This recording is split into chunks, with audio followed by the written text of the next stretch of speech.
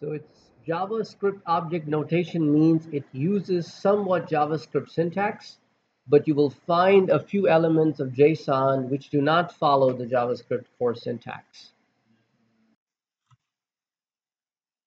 So if you want to declare an object of JSON type is a multi-valued object, correct?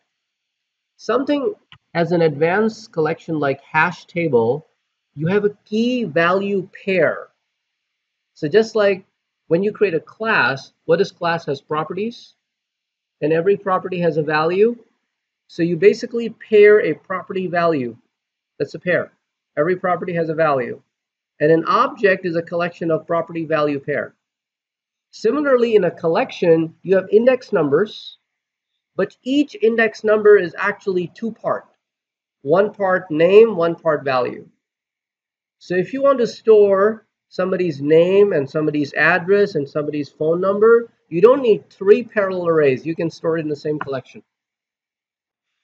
So if I'm creating a variable of JSON type, I can literally say variable, which is following JavaScript syntax of declaring a variable, and JSON variable equals to, and then I can start putting in the details of that variable. The details of the variables are enclosed in opening and closing curly braces. And as you notice, in a typical JavaScript, you will never notice a curly brace ending with a semicolon until and unless it is a set of array values. And when you list a set of array values, you simply list the values separated by commas. But here you will notice that they're not just set of values, they're actually a combination of a property name, colon, a value of that property, comma. So it's a property name and its value pair. That's one property done. Now on the next line or in the same line, I can say, well, it has another property called Chicago, Illinois, and it has another property called gender, which is male. So now I can create a variable with three properties. Each property has a value. So it is sort of kind of like an object that we learned about last week. But in fact, it's not really treated as an object. It's a JSON object, but it is a multi-valued object. Okay, so once you create this object, now let's tap into this object. So we'll say document.write JSON object age.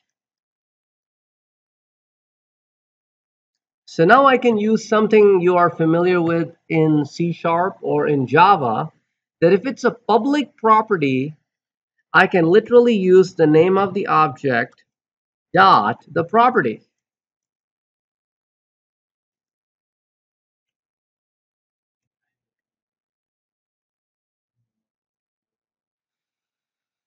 Now, I will going to make some changes to this. I'll change my object's name from JSON variable to maybe Andy. And I can say Andy's age, Andy.age.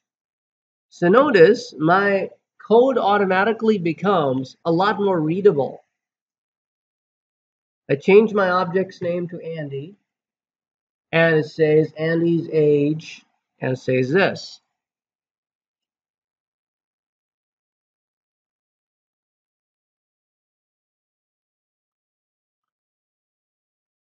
Now I can copy and paste this line, and I can say Andy is a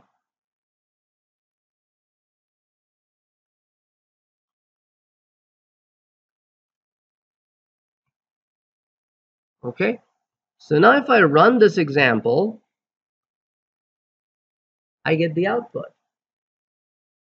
Andy is 24, and he's a male, and he lives in Chicago, Illinois.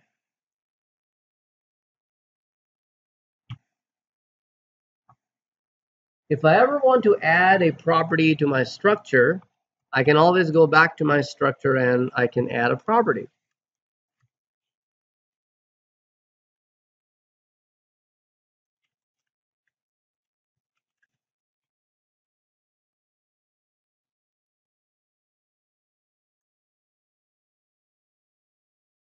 And here's my output. Andy plays with Woody.